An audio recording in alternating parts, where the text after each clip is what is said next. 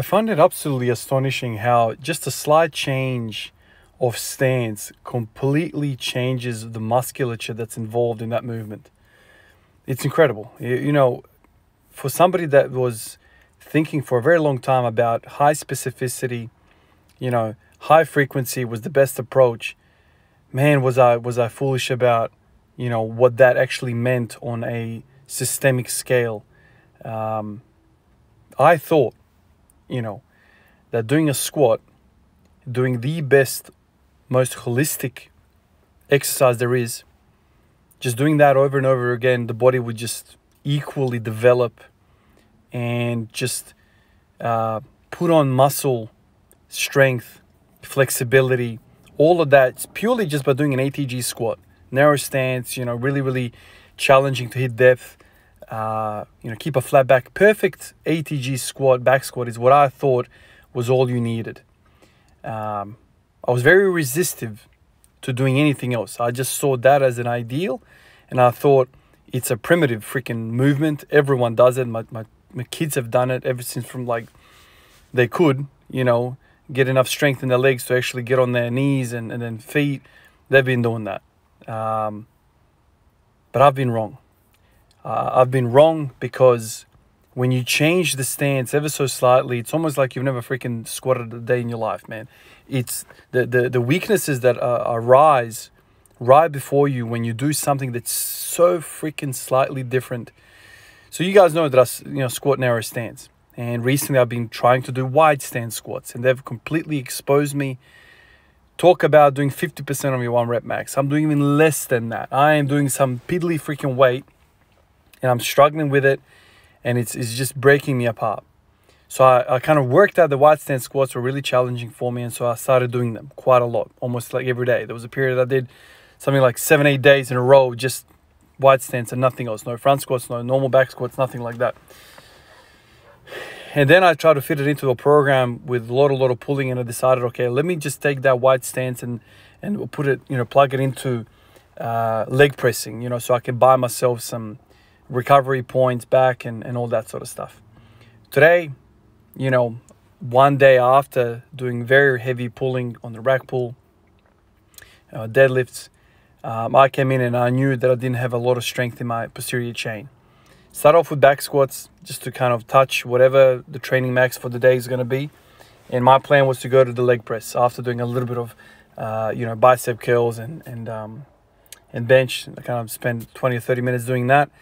Went back to the leg press, and I was going to just really go hammer and tongs on the leg press, you know, really, you know, push that 20 rep leg press, 5-10 sets, something like that, really exhausted. I feel like the leg press is just a really good trade-off. You know, you can get a lot of training into your legs, into that pushing aspect of your legs, especially with the wide stance. You get a bit of adductors, you get a bit of glutes, and it's cheap. There's no spinal, there's no axial loading. So I thought that was a great idea. So I got to the 6th set, and I wanted to do 10 sets of 20 with just 3 plates aside. And then I just kind of like sat there in between the sets, and I was kind of thinking to myself, what is actually going on here? So clearly the wide stance is, you know, the important thing here. Because if I was doing a normal back squat, narrow, you know, stance on the platform, on the leg press, I wouldn't be doing anything for me. Yes, it would train my legs, but it would be training my legs in a position that they're strong at. I'm not really doing much there. And then I kind of started playing around with rotation of my feet. So we're not talking about the width, we're talking now the rotation, external rotation.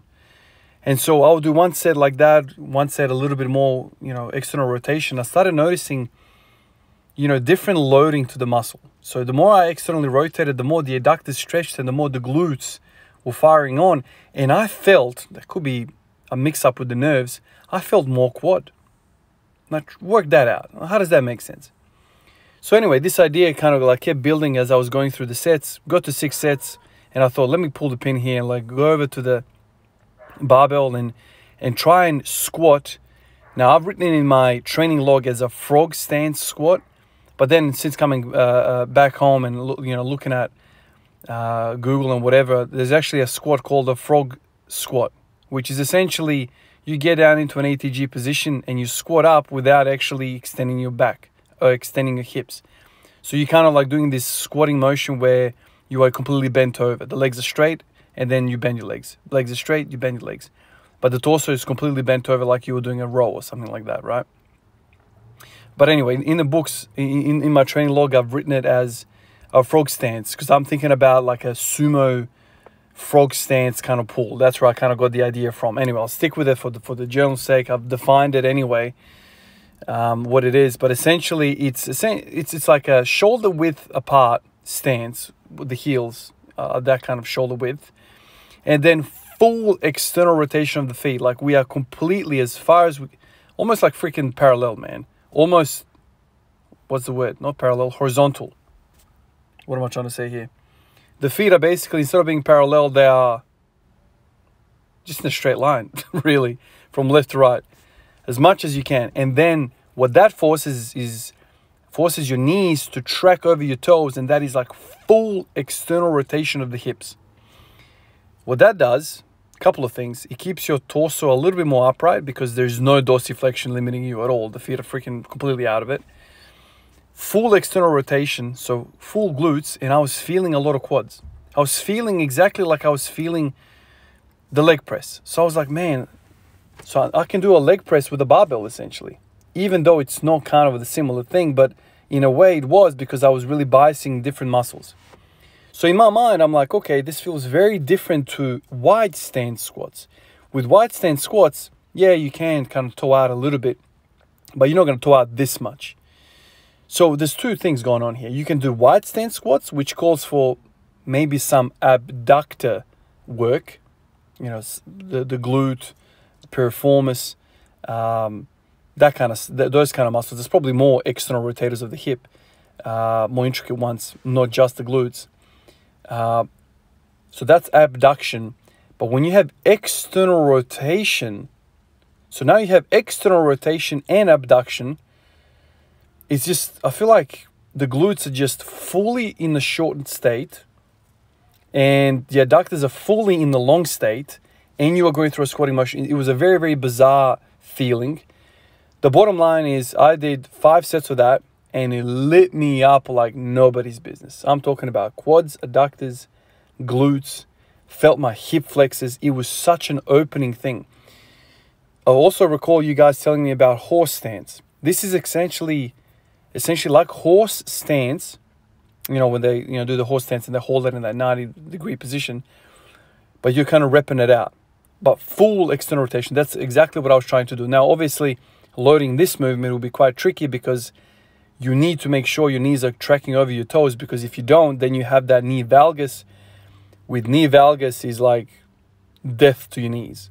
Death to your knees, because you are putting all sorts of internal rotation into those knees or into those hips when you're doing that, like full external rotation of the feet, but you're limited by the hip, and then it's all sorts of forces that happen which are not good, and there was no way I was going to load that. The bar was plenty heavy and it lit me up. So I'm kind of thinking about the difference of abduction of the hip, like what muscles actually abduct the hip and which muscles externally rotate the hip.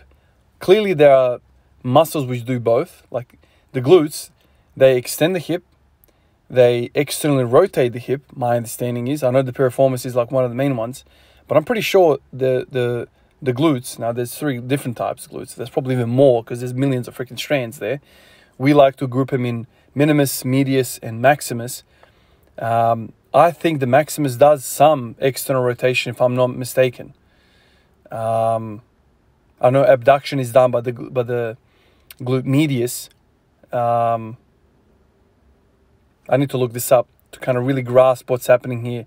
Could it be that when you are doing fully external rotated hips squats, you are hitting external rotation, you're hitting abduction?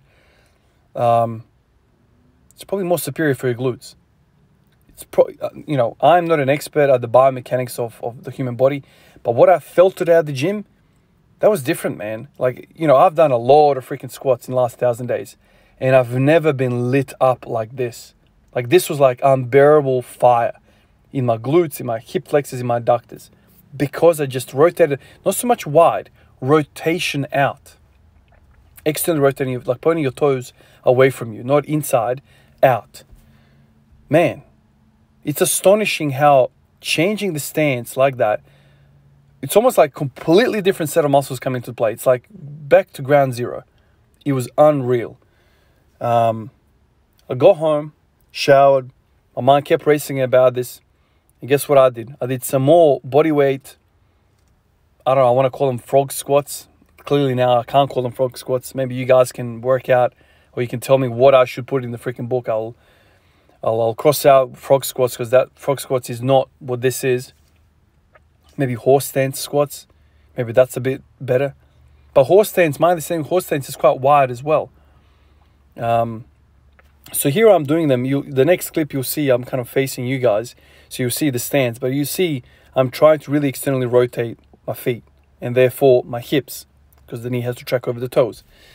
More upright, more glutes, more quads, more adductors, whole lot less back, which is interesting. Man, it's astonishing. Like I said, I keep repeating the same thing. I can't believe how many different muscles are involved in just basically strength is very specific. That's what it's trying to tell me. I'm very uncomfortable in sumo. I'm very uncomfortable in this horse stance business. I'm very uncomfortable in a lot of these positions which I'm not practicing. Will I submit myself to the belief that variation is key? But I'm so obsessed with specificity and frequency. It's like the identity of my initial beliefs. But now I'm doing so much variation to the squat. I'm exposing such puny little muscle fibers on my body, which I'm ashamed that I was lit up by a damn barbell, only because I accidentally rotated my feet. Astonishing. Absolutely astonishing. But I need to have a bit of a read of anatomy and biomechanics to kind of work out what's actually going on. Why am I being lit up? Is it same muscle groups but just different fibers, or maybe different tension because the adductors are completely now spread out? Interesting, very interesting. I've got a name to mention in this video, special thanks edition. A fella by the name of Anon or Anon. This fella has been supporting me for quite some time, man. It's been a very, very long time. We've had lots of really good discussions, lots of brainstorming back and forth. The reason why he's popped up to the list now is he's continued the support and he's upped the intensity of the support. Truly a blessing. Thank you for doing this, man. It's I always get taken back by you guys who are supporting me so much. Like, I almost feel like I don't deserve this much support. It's really humbling. It's really humbling. It's really appreciative. Really appreciate you, dude, for this. Really makes me want to do more and more for the community. I wish I had more time in the day so I can reply every single freaking message on Instagram and Patreon and Discord and YouTube comments, all this stuff. I just don't have the time, but I try my best, as you guys always know, to get back to you guys on time. And I wish this could be a full-time thing, so I can all I can think about is freaking external hip rotation and horse stance and what stance and blah blah blah, all that stuff. But there's life, and like, I'm sure you guys also have life. We all kind of have to go unplug from this little matrix of squatting that we obsess with, and do other things in life as well.